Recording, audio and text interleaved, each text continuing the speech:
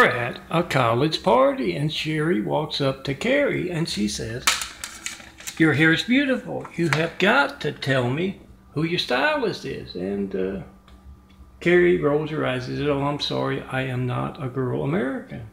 And Sherry says, "Well, okay. At least you can take my 2-portfolio DVD set of Melton's imagery. Check it out. He's a hot graphic art bald guy. And I'll give you the same deal I give the guys on those college campuses, girls. Hand them the DVDs. Tell them Melton designs, handsome bald artist, designs new imagery each day. And next time they see you, they'll want the latest. And you can, get them to open up a little about that hairstylist of theirs."